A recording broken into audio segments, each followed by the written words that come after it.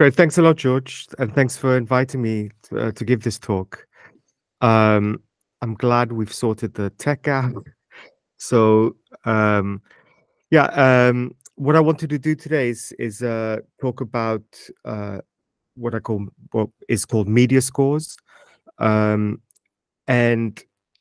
it's how new technologies have specifically affected how we think about music notation, some of the historical background of it, and show you some examples of how that has manifested itself in my own work.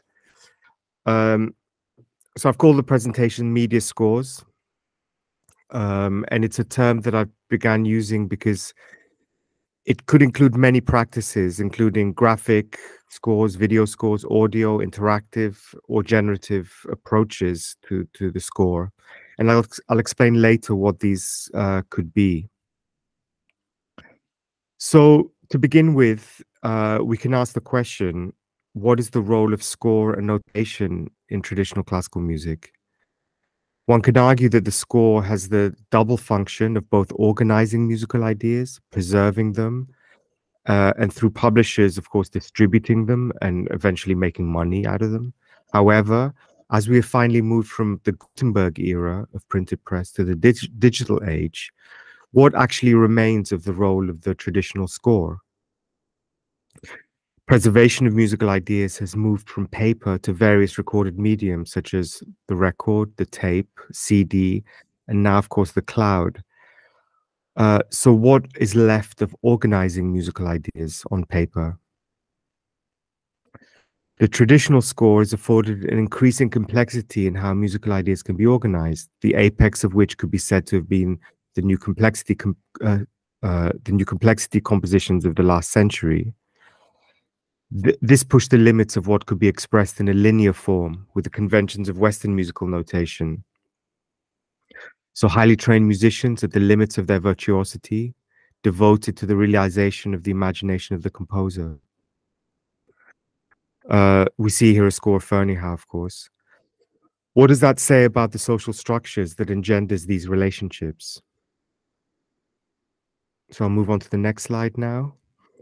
This is a book by Jacques Attali. He's a French cultural philosopher, and he writes in Noise, a book published in the 70s. Music is all too often only a disguise for the monologue of power. What he means to show is how the socio-economic structures underpinning the practice of classical music is rooted in hierarchical structures that are all too often apparent in the relationship between composer, score, musicians, audience, and the infrastructure that supports it. Now move to the next slide. The score sits in the middle of this chain of production, but it also acts like a screen between the musicians and the audience, a secret text, a graphic language that is translated into sound by the musicians. One could argue that this relationship works in a time when music, or music alone, was prioritized as the ultimate form of expression, namely in the 18th and 19th centuries. But does this work as an art form in an age which is so visual, such as ours? Next slide. The possibilities of new technology affords us the opportunity to realign these relationships. It also gives composers and musicians new tools to go beyond static and linear forms of musical organization. So at the twilight of print technology, will we see the end of paper composition and something else coming in its place? So the basis for these kind of works that I'll be talking about lie in different disciplines from the previous century, namely open form scores or open scores, graphic notation, animated scores, visual music, interactive scores, and generative music. To give a sense how these practices has informed the development of new media scores, I'll briefly touch on each one of these.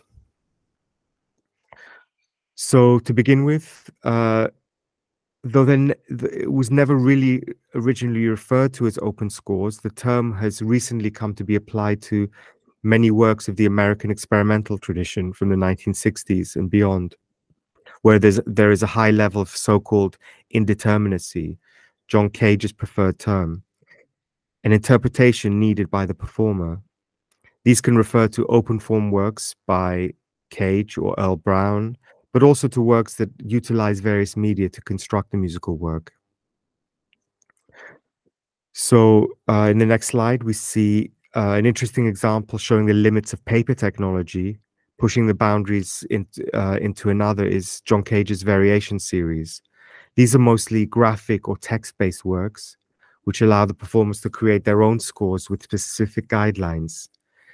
By using transparent sheets in these pieces, especially the first four of these works, he tries to bring another dimension, as it were, to the linear score. So in one example, if we look at variation number 1 in the next slide. So variation number 1 from 1958. The musician has to construct a score from a series of transparent sheets of squares, lines and dots by dropping perpendiculars, literally throwing them onto a surface, measuring them, and translating the data into musical parameters. Obviously, the construction of the score in Variations 1 has to be done before the performance, although one, of course, could incorporate this as part of the performance itself. This piece, like the rest of the Variation series, does not qualify as a graphic score, in that there are specific guidelines about how the elements are to be measured and interpreted. What's fascinating about the series, specifically Variations 1 to 4, and also a related piece, the one you see in the slide, Cartridge Music, is that Cage not only utilizes abstract graphic elements printed on transparent sheets, but that the musical output is largely dependent on the user physically manipulating the materiality of the score. Cage has managed here to make a fixed medium, namely the print, behave in a fluid way. Examining the piece from vantage point of the 21st century, one could observe that Cage was perhaps trying to dematerialize the medium of paper years before digital media managed it. The transparencies could be taken as a sign of the dissolution of fixity. So the first video, we've seen it quite a number of times now without the sound, but it's an extract from a field performance of Cartridge Music by the Langham Research Center. It's a group of based in England. The beauty of a score like this is that though it refers very specifically to the technology of the record player, the cartridge of the record stylus, each generation that reinterprets this piece can interpret it in their own way, utilizing the technologies or instruments at their disposal. So we'll just play the video now. It's just a 1-minute clip of it.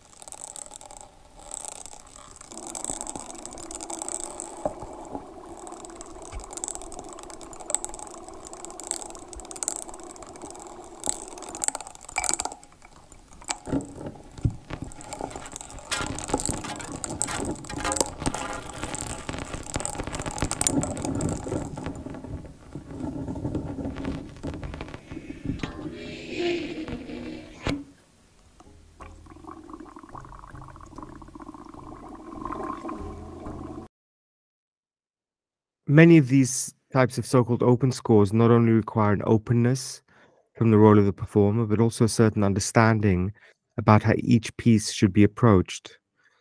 There is not one style, technique, or perspective that would encompass all of these types of works.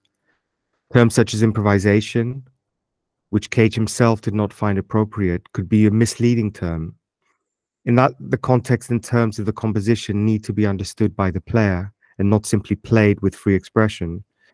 Even works such as Edges, 1968, by Christian Wolff, written for the improvised music collective AMM, which instructs musicians to interpret a set of signs as limits or points that can be reached but not exploited, avoided the term improvisation. A graphic score uses images shapes and pictures instead of notes. Composers use graphic scores because they allow them to express musical ideas that could not be described by traditional notation. Cornelius Cardu, also a member of AMM, known for the graphic score Treatise, writes that a musical notation that looks beautiful is not a beautiful notation because it is not the function of a notation to look beautiful, which is quite a statement from the composer of probably the most beautiful of graphic scores here above, Treatise from 63 to 67. Another composer often working with graphics deriving from traditional notation is Silvano Bussotti. This kind of notation, like Cardu's, created enigmas or problems that the musician has to solve in a creative way. It seems to be speaking the same language as music notation, but it breaks all the rules. And now move to the next slide. Other types of graphic score might include photographs rather than drawings or graphics. This is an example of Anea Lockwood's Jitterbug. In Jitterbug, I see that the name is written wrong. It's Anea, not Anne. In Jitterbug 2007, the musicians are interpreting photographs of rocks as graphic scores. A pre-recorded sound score draws on aquatic insects recorded in Montana. So if we play the audio for this, this is a recording of my group Maze playing this piece, just to give an idea.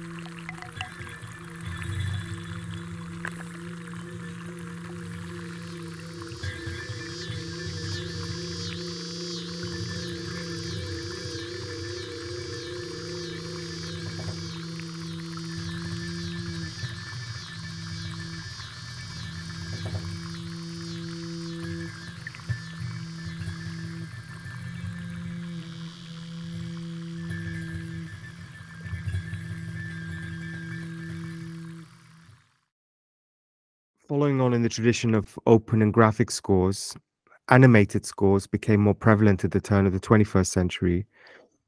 Composer Ryan Ross Smith defined it as any score that contains perceptibly dynamic characteristics that are essential to the symbolic representation of the compositional idea.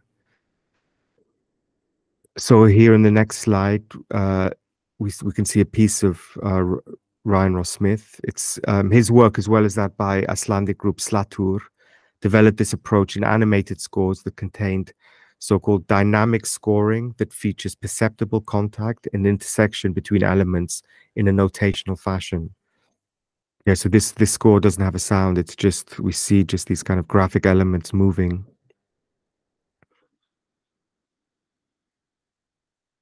And there's a set of instructions how this relates, how these boxes, which like encircle these kind of lines and dots, can be interpreted by the musicians.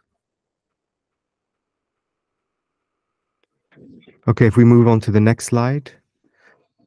Another pioneer of this work is Kat Hope with her group Decibel. They explore the possibilities of animated scores. She defines the term screen score. That can be one or more photographic images, film, or a GUI, graphic user interface, usually put into motion by way of software on a computer. Many of these scores are not necessarily intended to be shown to the audience, but to the musician only, which in her case is the case.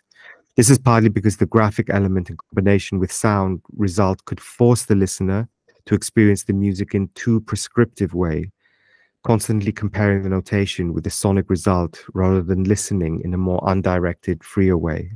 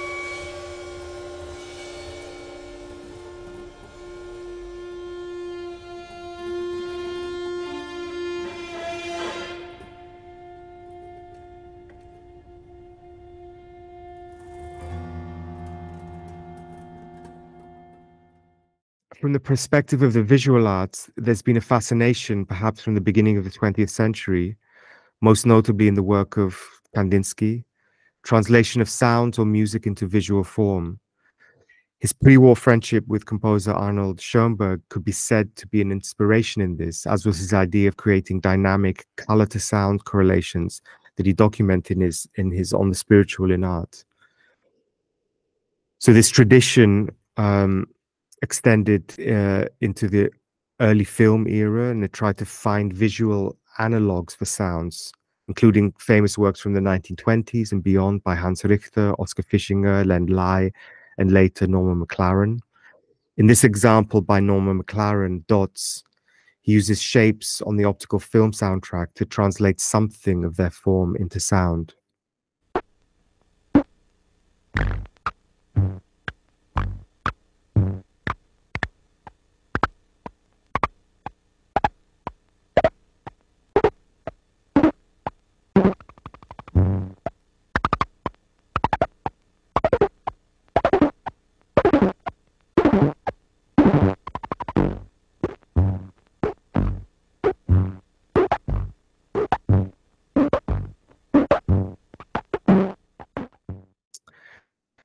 Other interesting examples of the cross between the visual art world and improvised music are the video scores of Christian Marclay, of course. Screenplay is an example where found film footage is combined with graphic animation to create a visual score that is interpreted by improvising musicians. He writes, "This projected musical score is made from carefully edited black and white images overlaid with brightly colored computer animated graphics reminiscent of the dots and lines of traditional music notation. These visual cues suggest emotion, energy, rhythm, pitch, volume, and duration to the musicians. Although no instrumentation is specified, the score is meant for a small ensemble." So Christian Marclay, just to say, comes from a more improvised music world. Yeah, we can play this video. And he often works with improvised musicians, so there's quite a lot given by the musicians in these interpretations.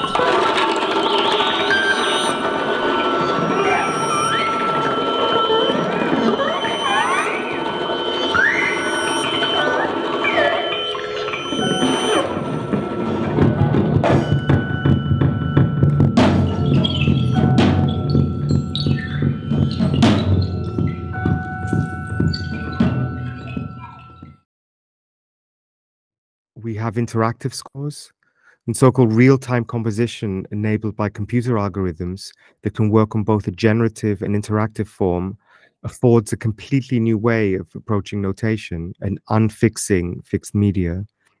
There are examples of composers using the live input from musicians, choices or analysis of sound to navigate the score space, so-called interactive scores.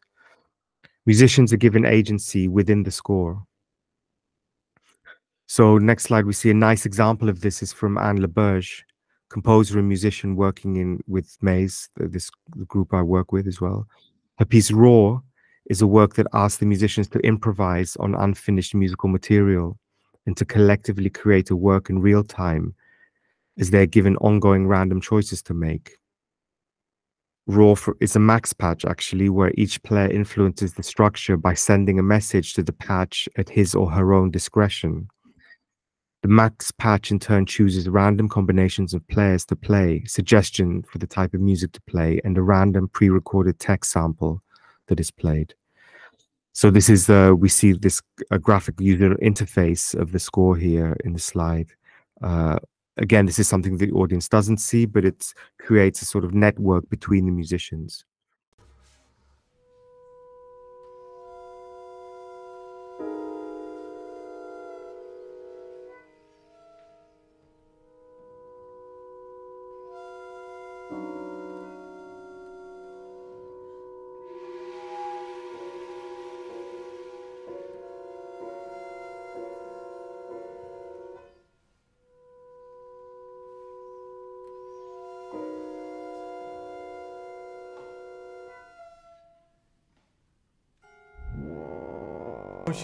Then I politics. Or you get stuck.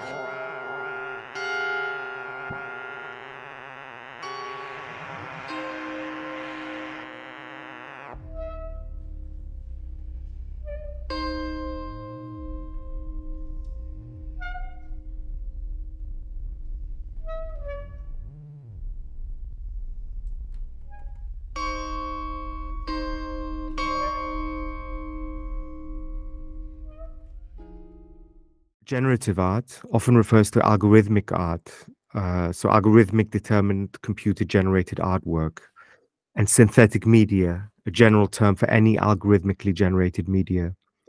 Generative art refers to art that is in whole or in part has been created with the use of an autonomous system. In music, Brian Eno, of course, coined the term in reference to his work with the SSEYO's Cone software in the early 90s.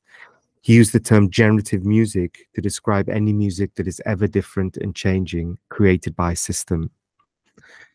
So, taking this example of generative work in the field of notation, an example could be a piece Forms. This is in the next slide, by Play Mode Studio. It's a studio based in Spain. Forms' string quartet is a generative visual music notation driven by chance and probability.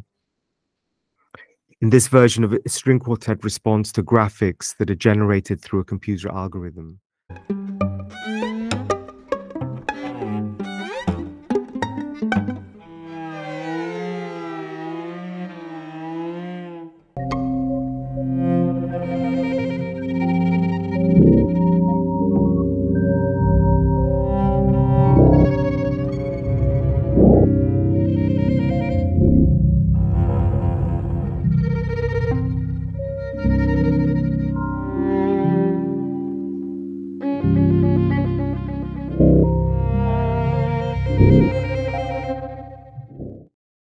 So those were the five, in a sense, influences on how media scores have been developing in the 21st century.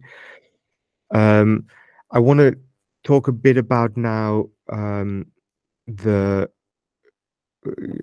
media scores in my own work, and also how I came to be interested in making media scores. My own interest in exploring these possibilities developed gradually from a general focus in multimedia work. In the 2000s, I became fascinated by what I call music text films. I wrote my PhD thesis on it.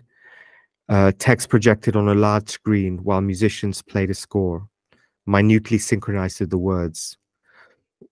What ensued was a silent, synchronized reading of the text on the music, which seemed to trigger the individual inner voice of the audience. I was drawn to the narrative potential as well as the idea of voice as a kind of silent song. So to play you an example of one of these pieces, this piece called Dreams of the Blind. It's a 30-minute suite of 5 pieces for an ensemble of 9 instruments, where dream accounts of blind people are set to music through text. So the metaphor of the blind dreamer is one that can be taken to generally represent how meaning is conveyed through different sense perceptions, both in the mind of the dreamer and how these dreams are understood by a sighted reader. There exists a kind of asymmetry in sensorial communication, because while one usually associates the idea of dream narratives in terms of images, the narratives of blind dreamers are not formed by visual perception, but just in their waking lives are predominantly fed by senses of touch and hearing.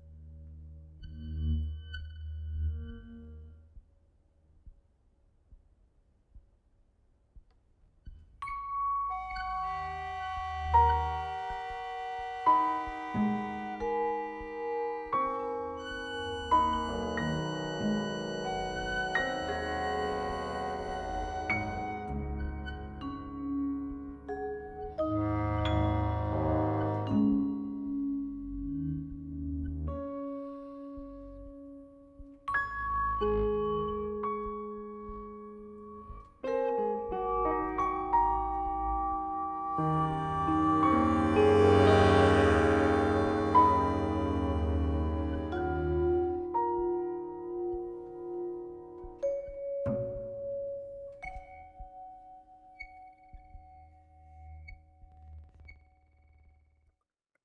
problem I encountered in general with these pieces was that while the musicians were focused on the dots on the scores and the audience on words flashing on a screen, there was limited eye contact between the two groups, an asymmetry in how the ideas were being communicated between two different sets of symbols, with the music in between. The question I wanted to initially address was whether the music and audience could share the same visual information. Naturally, the way that the musicians and the way the audience would experience the same visual information would be slightly different. But just like in an Umwelt of nature, each organism could take from it what it wanted.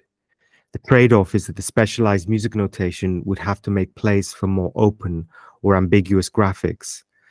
To compensate, there is a more agency given to the musicians to create their own expressive interpretation of the material. This also changed the role of the musicians from one of interpreter to co-creator. So in the next slide, these example of some of these pieces that I've worked with a kind of interactive or media score, starting with Karaoke Etudes, written in 2010, to the most recent work, premiered last month, The Island Remained Silent. These pieces don't form my only compositional activity, but I still write traditional scores and sound art. But I find myself more and more being drawn to this activity because it opens up such an interesting relationship with working with musicians in a more creative and fruitful way. So I'll just go briefly through some of these pieces. We don't have to hear everything. The first piece that I wrote was Karaoke Etudes.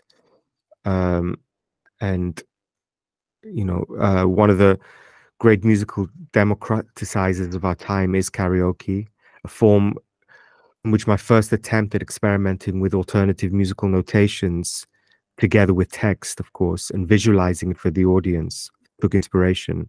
It toys with the conventions of the medium rather than duplicates its social interaction. Nevertheless, the musical code is revealed to the listener, which in my mind creates the possibility of different ways of listening and relating to the musicians.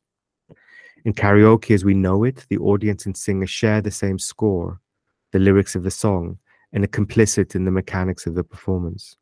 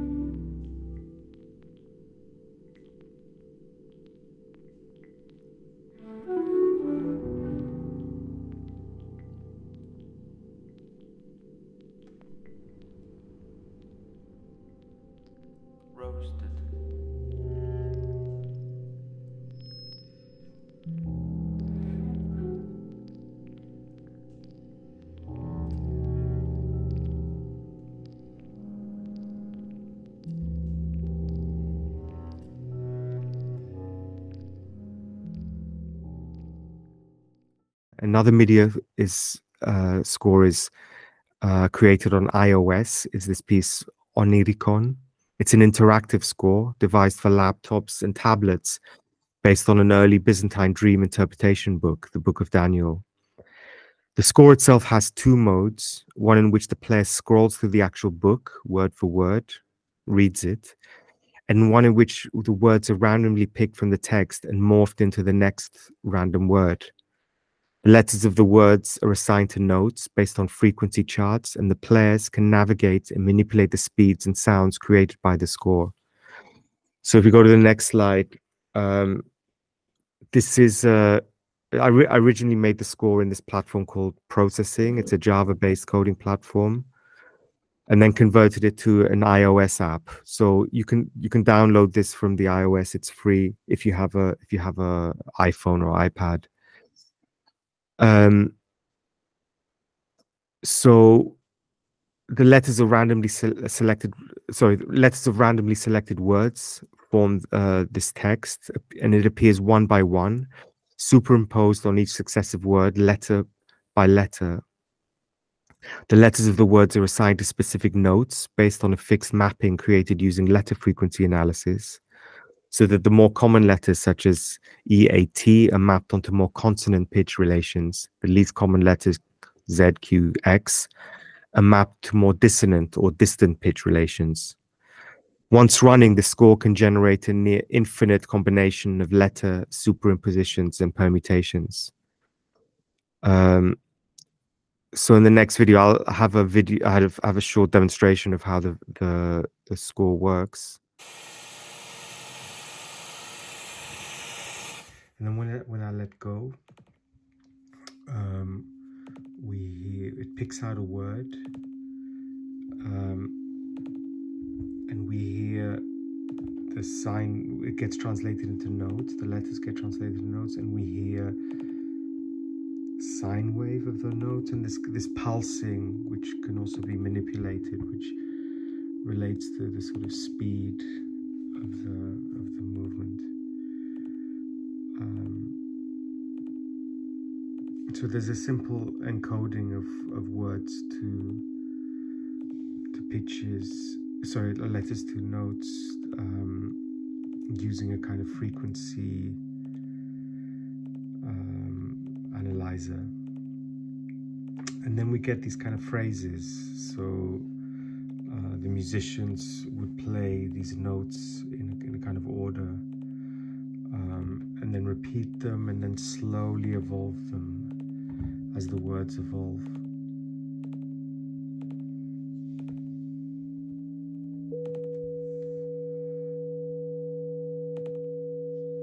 And the words change letter by letter onto a new word.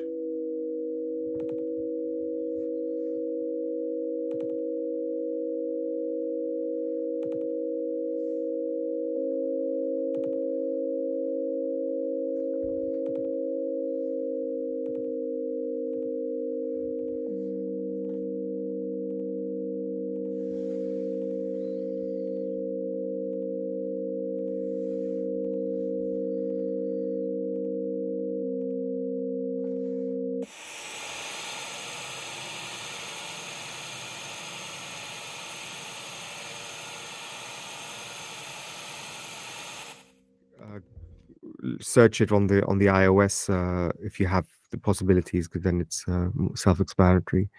What I find interesting is when I wrote it, I had a set of 10 guidelines or rules as how to play it. But more and more, I enjoy the idea of letting the musicians decide how to play it themselves, because the results in some very surprising performances. Like in the early graphic and open scores that I showed, there's a beauty when there's no right or wrong way to interpret the notation. So this piece has been played actually numerous times in different ways. And I've always been surprised by the creativity of how the musician interprets it.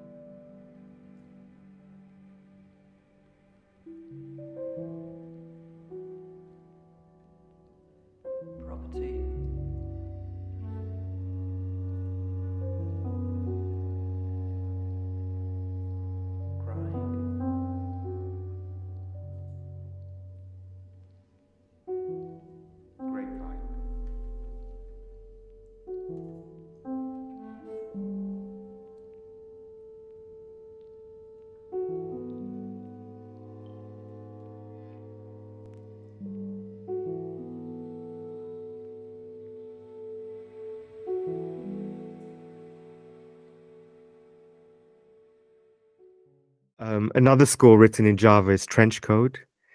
And here the performer is controlling the score, so is playing the laptop. So like a conductor, as it were, responding to the musicians. It consists of 3 interactive videos, which act as scores for the ensemble. So each video is based on a particular code book from the First World War. This was specifically related to the commission I got. It's presented as a graphic form and encoded into musical material that is displayed on the video. So it's a communication system is set up amongst the ensemble that utilizes the same material as used in the trenches. These are based on trench code books. And the 3 pieces can be performed together or at the same time or separately. So if we just go through the slides here quickly, we see this is the first code book that I use, the Mohawk code.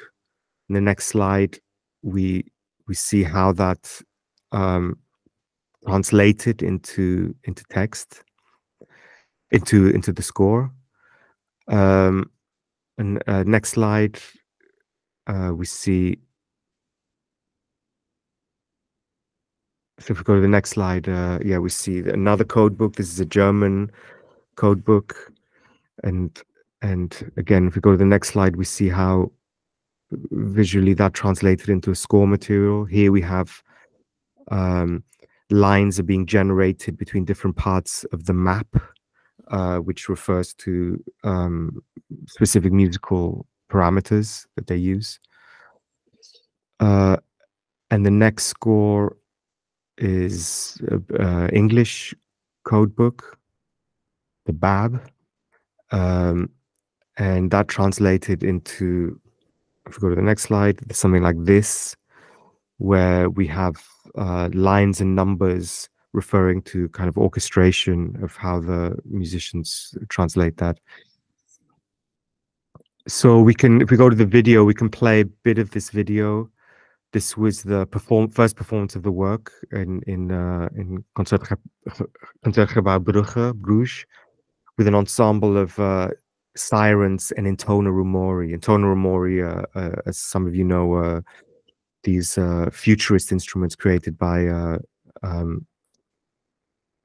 in Italy in the beginning part of the 20th century by Russullo.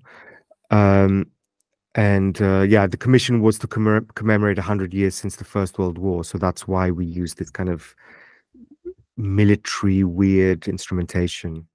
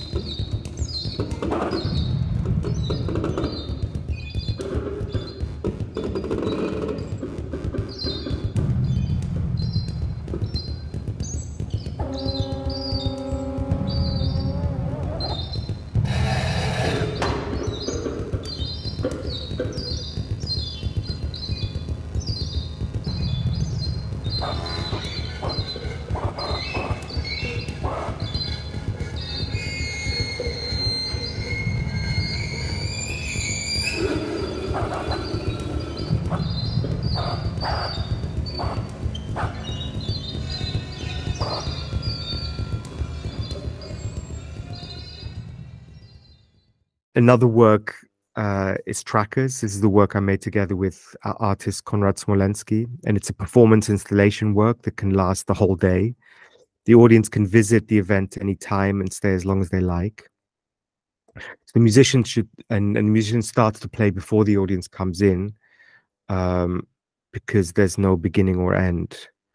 So in the next slide, we see the sort of music notation that I used.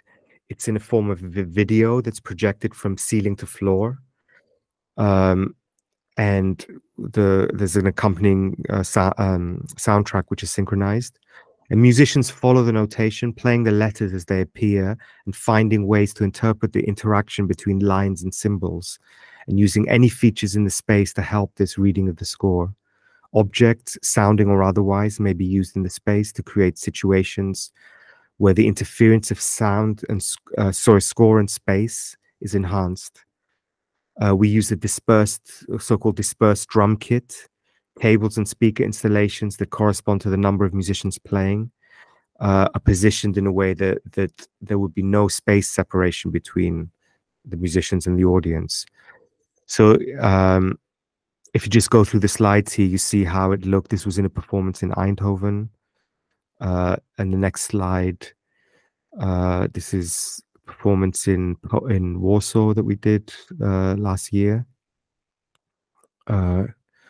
Photograph is actually taken through glass, so you could see the audience is really spacing out. Yeah, and this is like a video of a performance from Amsterdam. Gives you an idea of how the lines move in the space, and the idea of how the lines moving in the space interfere with the objects and how they're read by the musicians.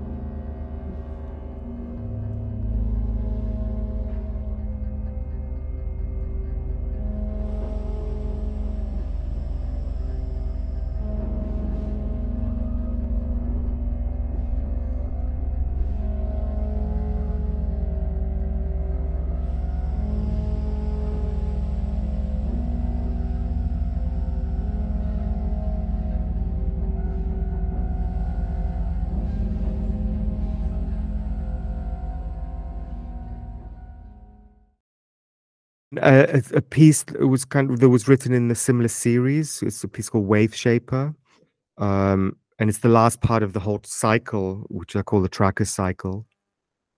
And it comes from electronic music theory. It's a form of synthesis where waveform is altered or shaped to produce complex partials or higher overtones.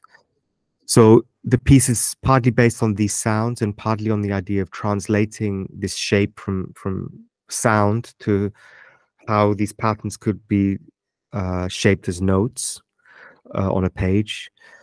So starting with a single note, then a contour of notes gradually evolves. So this idea translated into a kind of semi-visual score where the musicians have to interpret the shape of their phrases by the visualization of the score waves that is being shaped. So they get an iPad where they see they trigger these videos where we hear the sound of the Waveshaper of the let's say the drone of being shaped, and they see these notes.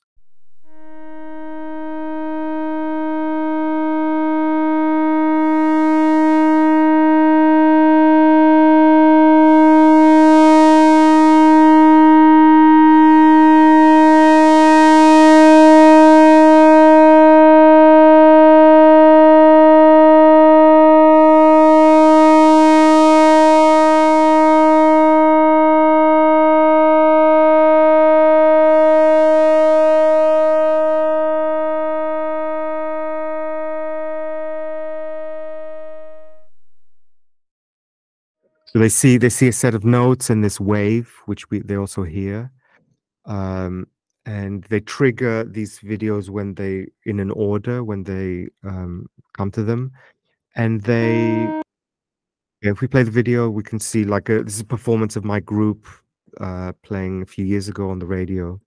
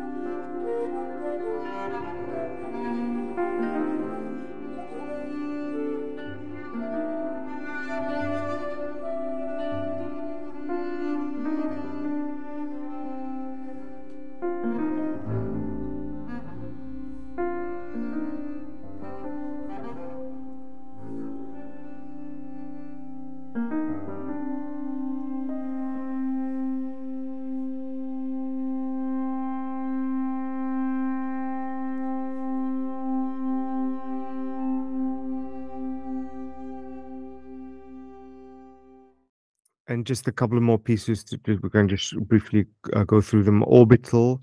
This is a piece I wrote during Corona.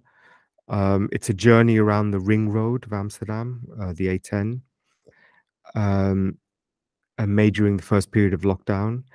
And the score is basically these 74 images, these kind of tableaus of videos, not images, in which musical parameters can be interpreted. And the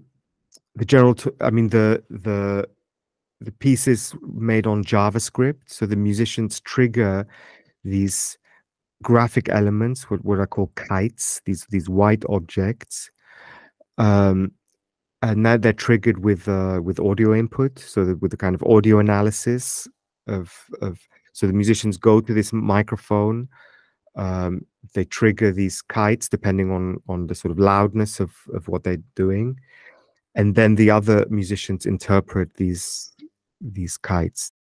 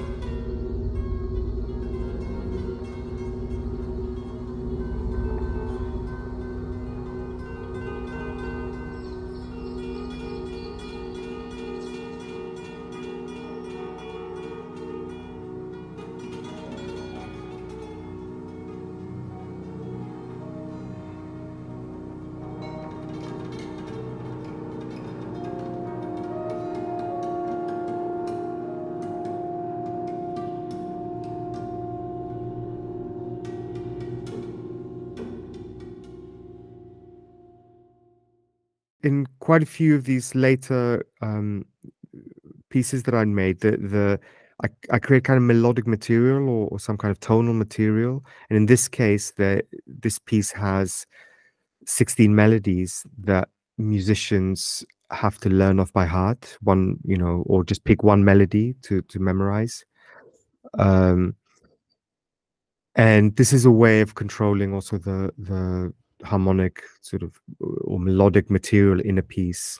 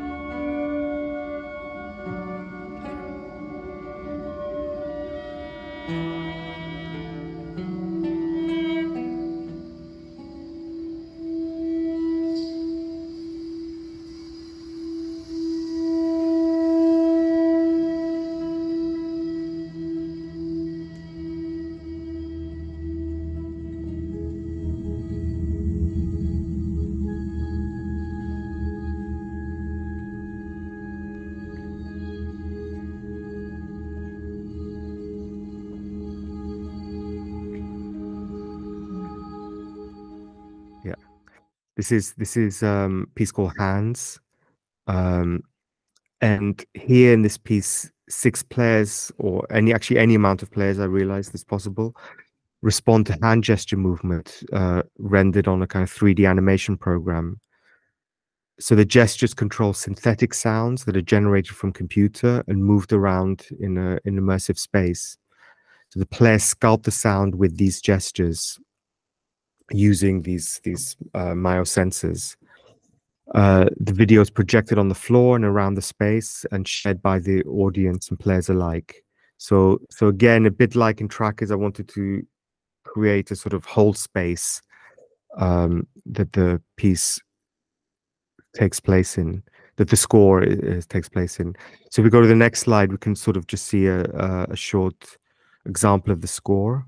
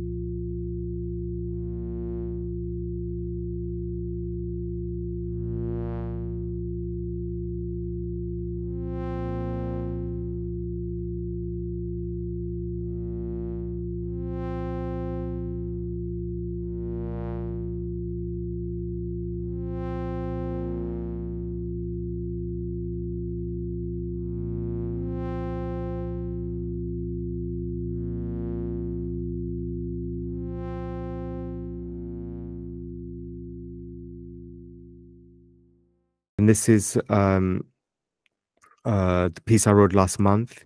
It's called The Island Remains Silent, and it's an interactive and generative score written in Java again. The signal of one or more instruments in the ensemble is used as the conductor. In this case, it was one of the percussionists. So when the amplitude crosses over a certain threshold, a new event is triggered, which is seen by the musicians and the audience in whatever way is most appropriate. So it could be like a video, or it could be with monitors, or with a kind of a transparent screen projected in front of the musicians. And so we have here just specific events, like we see the white notes here are notes with lyrics, and we have the yellow ones, which are gliding notes.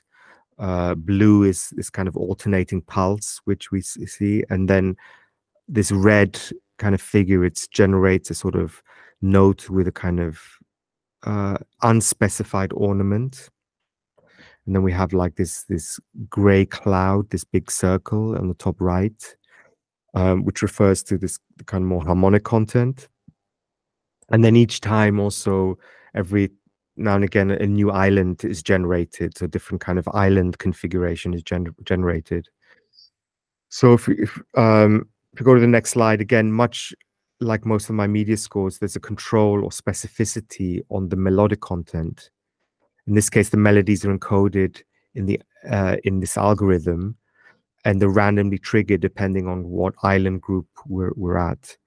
And it's also assigned to one of 8 sequences of texts, so that each time a new song is generated, it comes with a sort of different configuration of lyrics. So you always get this kind of new song always generated, which is not sung, of course. It's a silent song.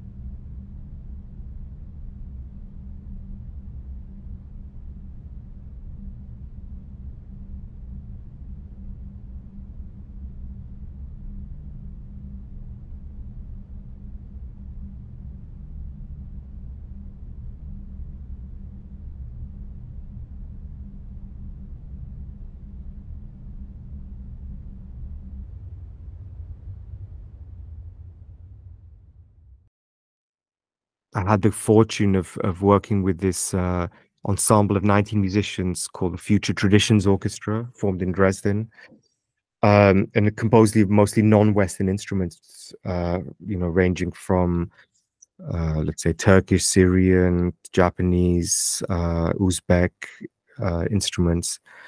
And what I found beautiful is that because the main material was melodic, they could interpret it, they can ornament it in the way that related to their own traditions. So it was really a very nice experience and very nice interpretation of this piece.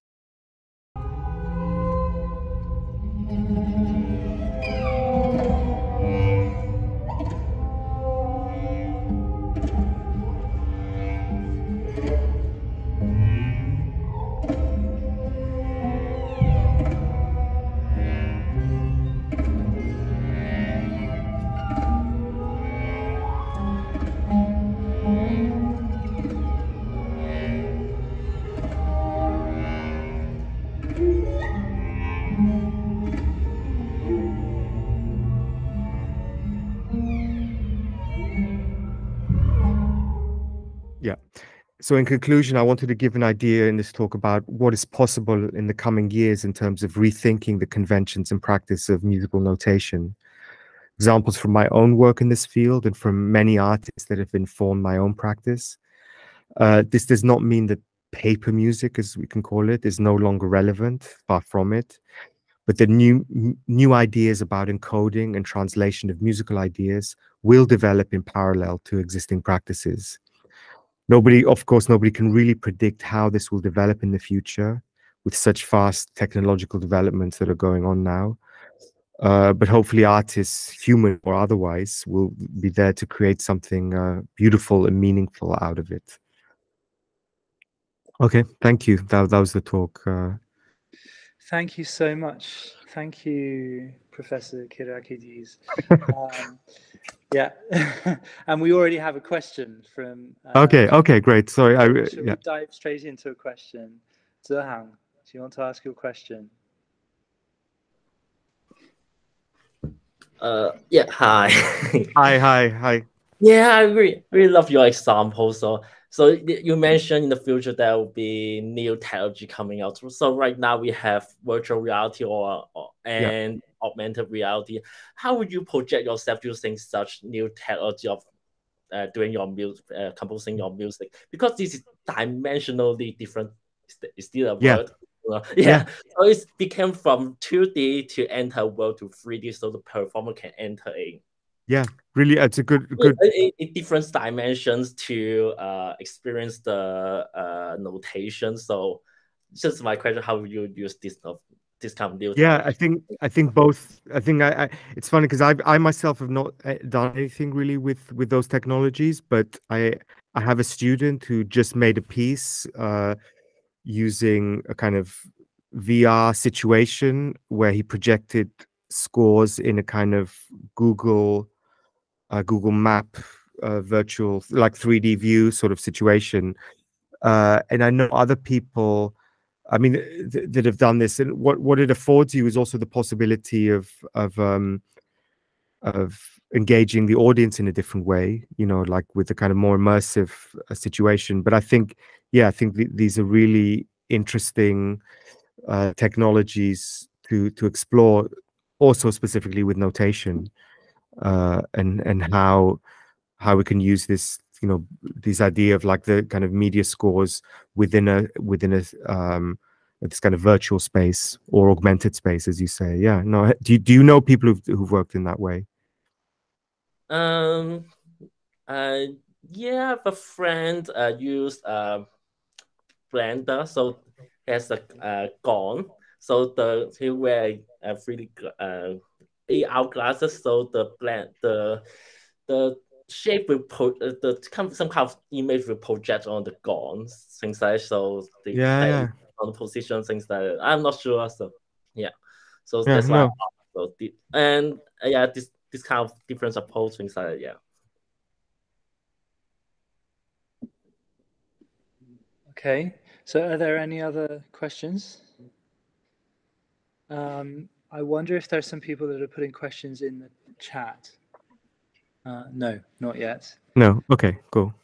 我用一下中文跟大家说一下，就是如果你们特别想要问老师一个问题，但是你们不敢用英文讲，那你们可以在 chat 里面打一下，然后我可以帮你们翻译。Okay, so Yannis, I want to ask you, or I want to share a reflection I have, and get your thoughts on it, because I think it's pertinent to your topic. Because you talked today mainly about the way you notate pieces and sort of new ways of notating pieces, but I think this connects intimately to the technologies for producing the sound, which you're employing as well, and in a way they're interconnected, they're inseparable, and it made me reflect upon the fact that if you take an example like the forte piano, nowadays there are almost no forte pianos anywhere, and almost no one plays them because it was almost completely supplanted by the pianoforte. So I wonder if, to some extent nowadays, if sound producing technologies are slowly supplanting traditional sound producing technologies, such as instruments, and how would that affect the future of notation, or the future of music making, do you think? Yeah, I mean, it's a really good point. I think it has to do with physicality of these instruments, you could say, like how, I mean, because even, I mean, like in some of these scores that I showed, like some of my scores, let's say sound is generated by the score itself as well. But when I think of like say like electronic musicians, you know, there is a certain agency in the musician to generate these sounds you know, with new instruments, or with non-traditional instruments, let's say. So I think the way we generate sound in the future, you know, the question is how much agency will there be to the performer? Like, for instance, will we need performers to do it? Or I think for a lot of music, yes, we will still want to have the sort of connection with a person, you know,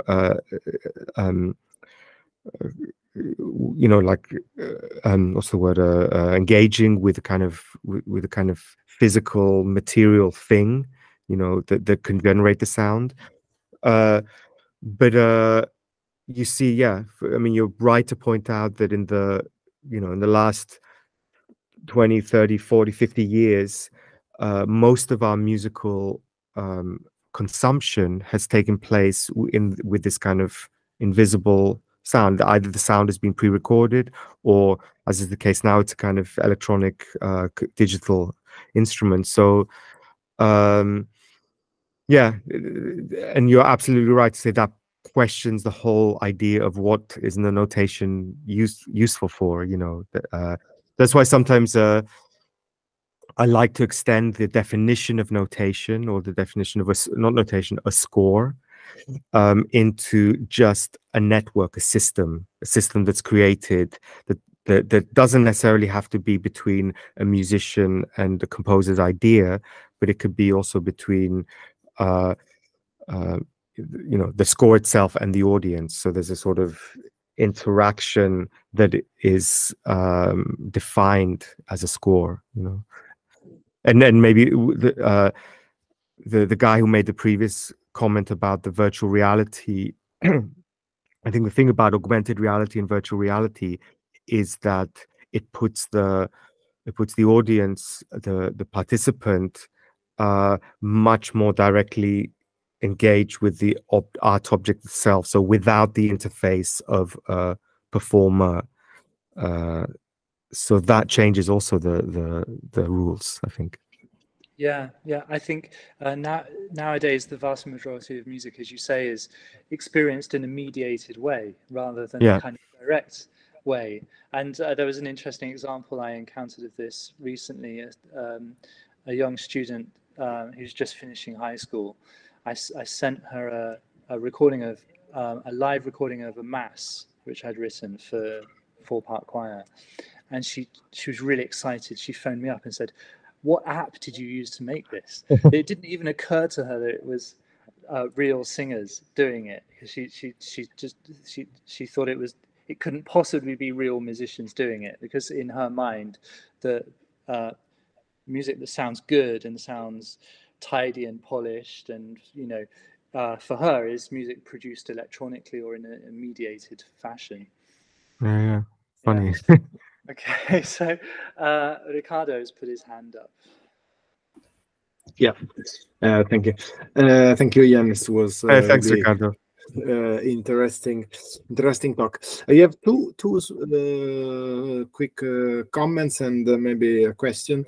One is about you very well presented the connection, the interaction between audio and visual. You're starting from the idea of score. Actually, the score is not anymore something that we translate in pure audios and auditory stuff, but the score go as a system, a network to something that really appear in the performance itself and became part of a unique idea. So this is really something that is interesting to me, how the visual part can empower and enhance the auditory, the pure auditory part. That was a comment, and also because I'm very much interested in this Gestalt psychology of visual forms. Oh yeah, of course, and yeah, space.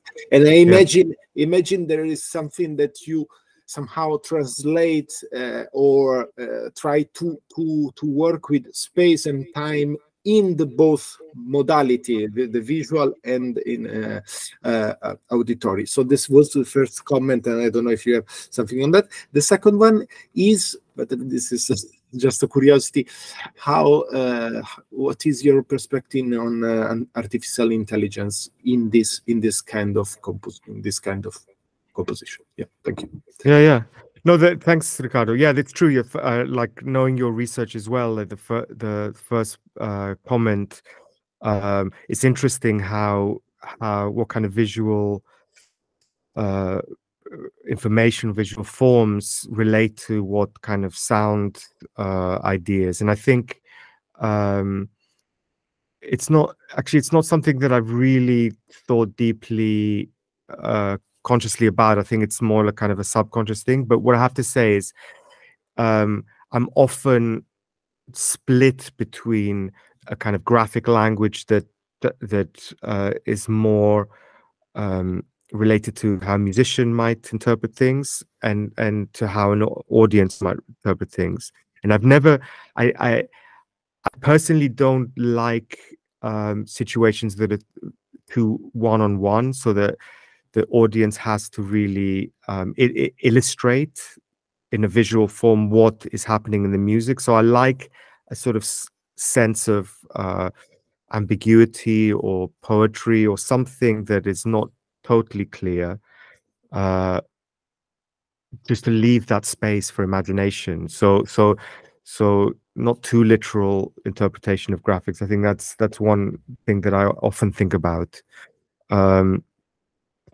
But the second point about AI, it's funny because also I was asked to write a little article on AI and the future of music and AI. I feel out of my depth. I think like many of us is like things move so quickly that I just don't know. I just really, of course, I enjoy working with algorithmic material. So this idea of creating something generative using an algorithm.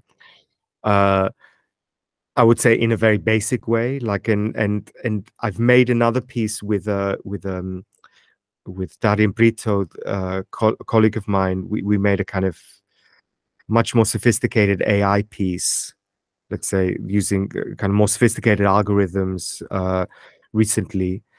But I find it very difficult to know where it can go. You know, like it's you know, and whether, I mean, there's something exciting about it, but there's also something at the moment. I feel as though all the stuff I've seen in how AI is used in a more commercial sense, it's not so interesting for us, because it has to do with replicating, you know, these existing data sort of sets. And okay, it's kind of it's funny, it's cute how you can, you know,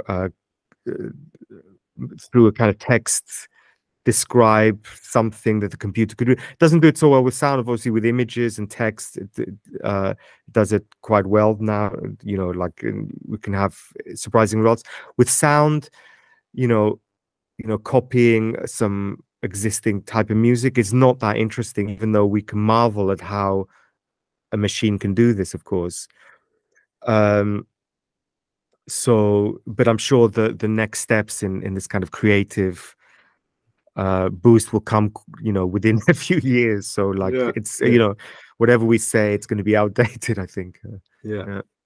Thank you. Okay.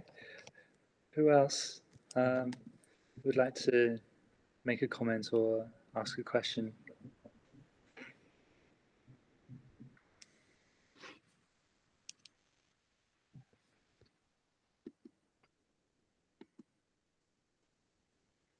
I just by the way, I just want to ask Yannis, would it be okay if we shared the Google Drive folder that you? Oh yeah, good idea. When you uploaded all the media for this lecture into a drive. Oh so we can share. Do I have to do that, or can you do that? Well, I think I downloaded it all and put it back. Okay. Uploaded it into another drive. So this is the drive which I made. Okay. Oh yeah, gladly, because then you can watch the films properly. Like So so everyone, I want to encourage everyone to be sure to go and have a look at the films in the proper frame rate. So so you can all get the sense of how the text and the images match up with the sounds. So very sorry about the technical issues. No worries.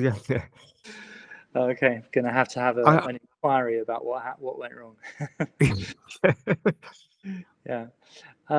I'm very interested in the piece which uses a stone as a score. Anea Lockwood.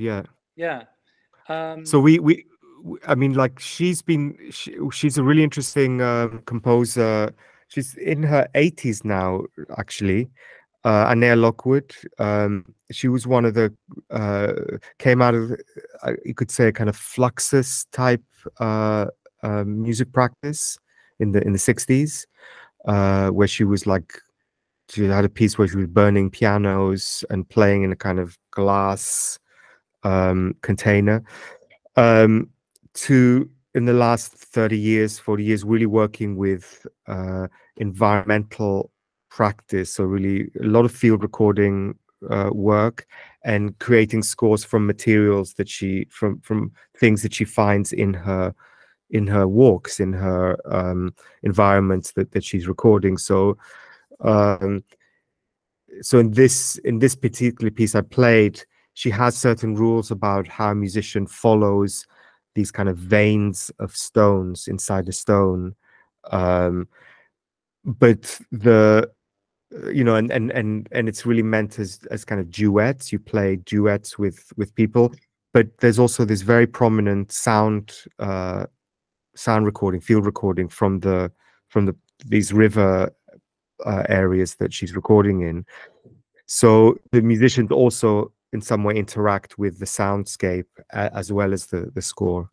So it's a very beautiful piece, which and in a way you could say this idea of using a stone as a score has this very strong symbolic aspect, you know, that the musician has to somehow internalize. You know, it's not so much about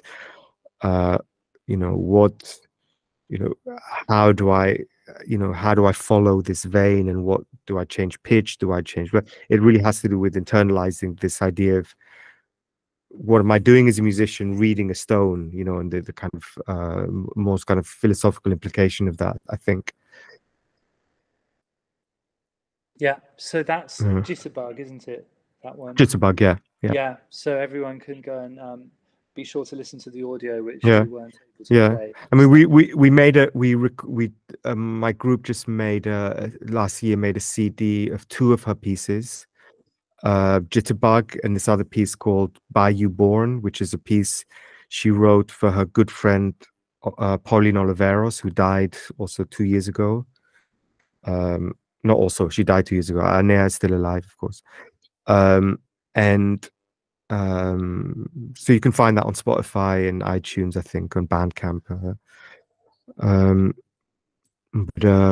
Yeah. Okay.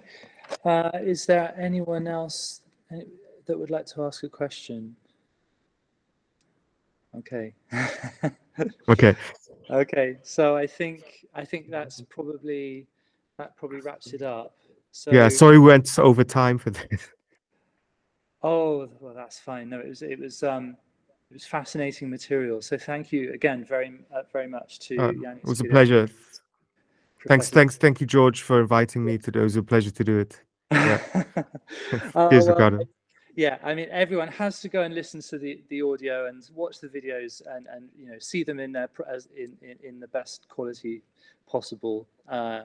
So, because I really want everyone to be able to get a true sense of what you're doing in those pieces. So thank you for a really interesting, fascinating and varied talk. And it's given us lots of interesting and new ways of thinking about music and notation. So thank you very much. Thanks, George. Thank you. And so that draws today's symposium to a close. Thank you, everyone to those of you who stuck through it all the way from 9 in the morning to now. And thank you to those of you who joined in the afternoon for the English sessions. And just to let you know that the symposium still has 2 events left. There are 2 composer forums happening at the start of June. So look out for advertisements about that.